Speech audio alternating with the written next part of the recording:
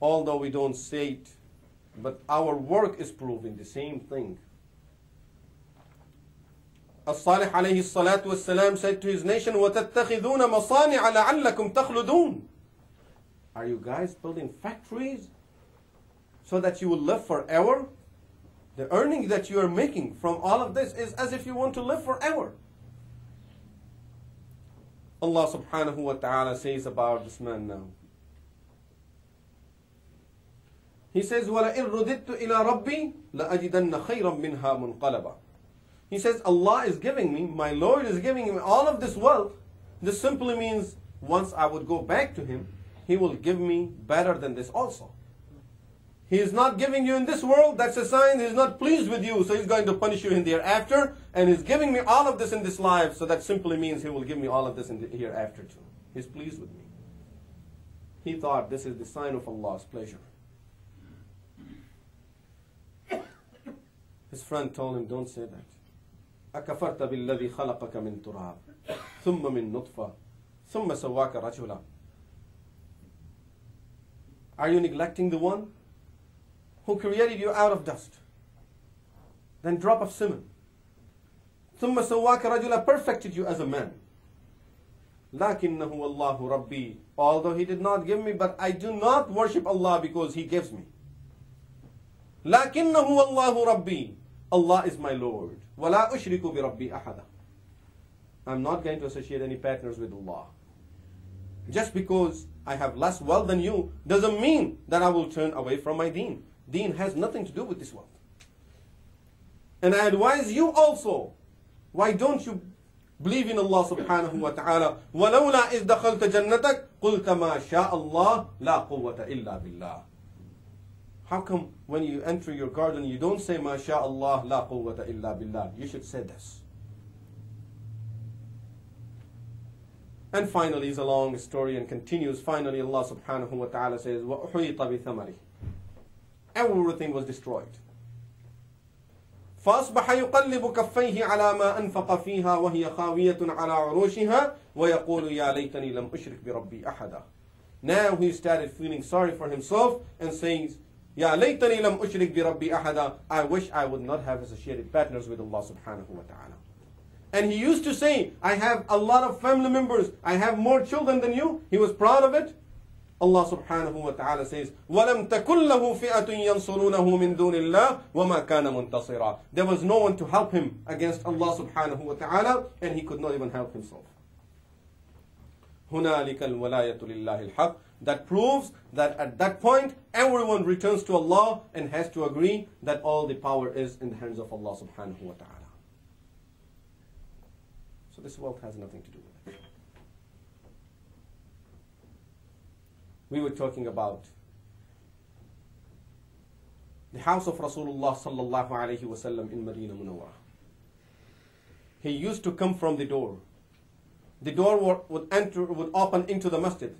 And I was mentioning, many of you, some of you at least must have seen that place. There is a distance between the house of Rasulullah sallallahu alayhi wa sallam and the mihrab where Rasulullah sallallahu alayhi wa sallam used to stand for leading the salah.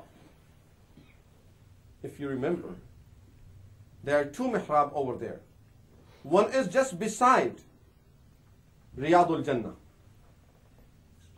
That's the original mihrab, exactly at the same place where Rasulullah sallallahu alaihi wasallam used to stand and lead the salah. Up to this day, it's an original place. They did not change that place, which is a distance. And now they have the second mihrab, which the imam uses nowadays, which is about 10-15 rows ahead of that, in front of that. So that mihrab, which is beside Riyadul Jannah, is exactly the same place where Rasulullah sallallahu alaihi wasallam used to stand and lead the salah. So Rasulullah sallallahu alaihi wasallam, as he would open the door from his home coming into the masjid, Bilal Radiyallahu Anhu, as soon as he would see Rasulullah sallallahu alaihi wasallam's face, he would start calling the iqamah. Sahaba will start making the saf. By the time he's on his place on the saf, all the saf are straight, iqamah have been set, and most of the time he would start the salah. Sometimes he used to look around to make sure that the saf are straight. It says in the hadith that Rasulullah sallallahu alaihi wasallam, for some time he was making sure that our saf is straight, because to get us used to it. And after we got used to it, then Rasulullah sallallahu alaihi wasallam did not always look around to make sure the saf is straight. He would just come and start the salah, because he knew now we make straight saf anyway. We got used to it. One day, as he was about to start the salah, he looked back and he saw one person is little ahead of the saf. Rasulullah sallallahu alaihi wasallam was so upset. He started saying to the people, لَتُسَوُّنَّ صُفُوفَكُمْ أَوْ لَيُخَالِفَنَّ اللَّهُ بَيْنَ قُلُوبِكُمْ. O people, either make a straight saf or Allah will break your hearts. If you want to stand straight on your saf, Allah will never put your hearts together. Make sure that you have straight lines. Sahaba Ridwanullahi alayhim ajma'in say, when we saw Rasulullah sallallahu alayhi wasallam being so upset, he's so angry and he's going around in the saf to make sure no one else is not standing in the proper position in the saf. He said that was the day that we were so scared that we put our feet together, making sure that no one is even a centimeter ahead or back of the saf.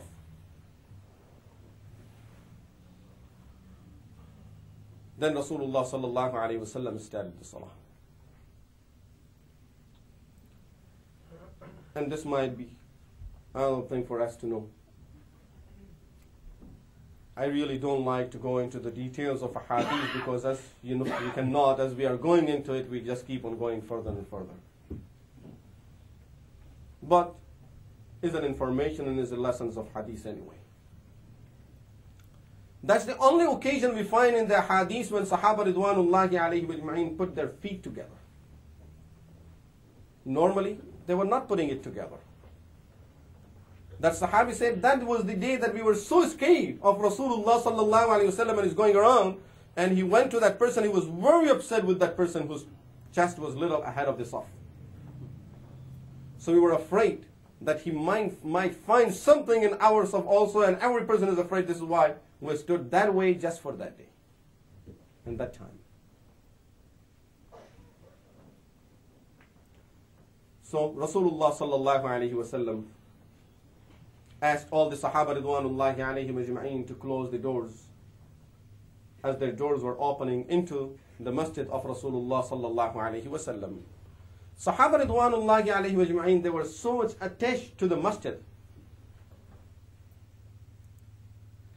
that after closing the door they did not feel comfortable. They wanted to have even closer attachment to the masjid. They cannot take it closing the doors, so all of them now, they started opening windows into the masjid. After closing the door, they started opening windows inside the masjid, so at least they can see inside the masjid even when they are sitting home. They will not go through the window into the masjid, of course, but at least they will have that attachment with the masjid. They can keep on seeing Rasulullah sallallahu alaihi wasallam. Whenever he would come, they will jump right in, they will get into the masjid, and they will see the activities of the masjid all day long. Rasulullah sallallahu alaihi wasallam, just some time before his death, he asked the Sahaba Ridwanullahi alayhim ajma'in to close all the windows that were opening into the masjid except for one window. There was a special reason for making them close those windows, and a special reason for having that window open into the masjid. Inshallah, in our next session, we will talk about that special reason why Rasulullah sallallahu alaihi wasallam asked them to close the windows, and why he said to that person, keep your window open. It was a special message for the ummah till the day of judgment. Inshallah, we will talk about it in our next sessions. أقول قولي هذا وأستغفر الله لي ولكم ولسائر المسلمين والمسلمات. May Allah subhanahu wa ta'ala guide all of us to Sirat al-Mustaqim and give us tawfiq to follow the ways of Sahaba Ridwanullahi alayhim ajma'in and the Sunnah of Rasulullah sallallahu alayhi wa sallam. Wa akhiru da'wana alhamdulillahi rabbil alamin.